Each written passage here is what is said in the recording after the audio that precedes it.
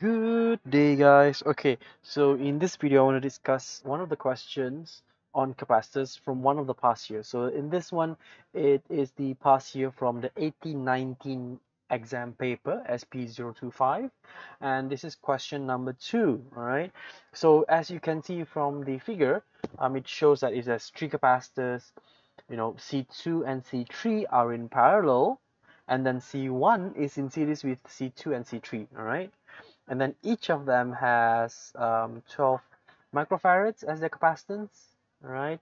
And then there's point A and point B. Okay, so let's look at the first question. It says calculate the effective resistance. All right, so as we've said before, C2 and C3 are in parallel, and C1 is in series with C2 and C3. So let's simplify C2 and C3 first.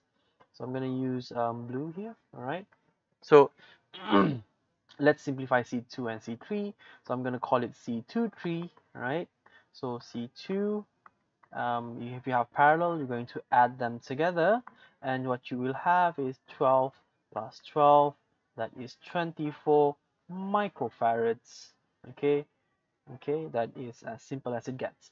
And then C1 and C23 are in series. So we know that the effective capacitance, it's going to be, right, wait for it, we're going to have 1 over C1 plus 1 over C23, and then inverse that. Okay, so that's nice. So what we have is 1 over 12 microfarads plus 1 over 24 microfarads, and then inverse that, and what we will get is 8 microfarads as its effective capacitance. All right, so in essence what you're doing is you are simplifying. So if we have this arrangement to begin with, right, now let me just draw that out for you. We are simplifying it into this, right, and then we are simplifying that into one big capacitor. So if we have C1 here, C2 here, C3, again C1, and then C23, then we have the effective capacitance there. All right, and the next question will be on the energy stored. Right, you are creating, or you are allowing it to have a potential. So let's say here a battery, for example, then you have 9 volts.